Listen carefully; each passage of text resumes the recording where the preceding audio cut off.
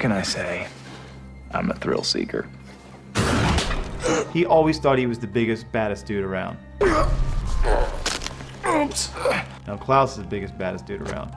And Damon's just being forced to grow as an individual. Why is it suddenly so important for everyone to keep me in check? Because I don't want you to be what other people think that you are. What? A monster? Sorry to disappoint you, Elena, but last time I checked, I was still a vampire. He's now stuck in Mystic Falls with this girl who's 150 years his junior, and he can't have her. A, because she doesn't want him, and B, it's his brother's girl, which even for Damon is pretty low.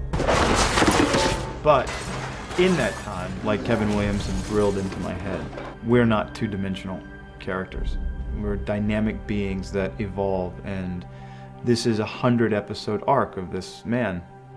Well, it'll be 100 episodes if they don't kill me. You were a Boy Scout, weren't you? Shut up. A Boy Scout slash vampire slayer? Slash whiskey drinking all around lost cause. Ever since he found Isabel, his wife, his vampire wife, he's been in this weird sort of like limbo, trying to find himself again, because he was so intent on finding her, and then once he did, and it was all revealed to him, he was kind of left adrift and really trying to regain his bearings. At school I can pull it together, but in my own life, on the way I miss Jenna, I'm really not any good to anybody right now.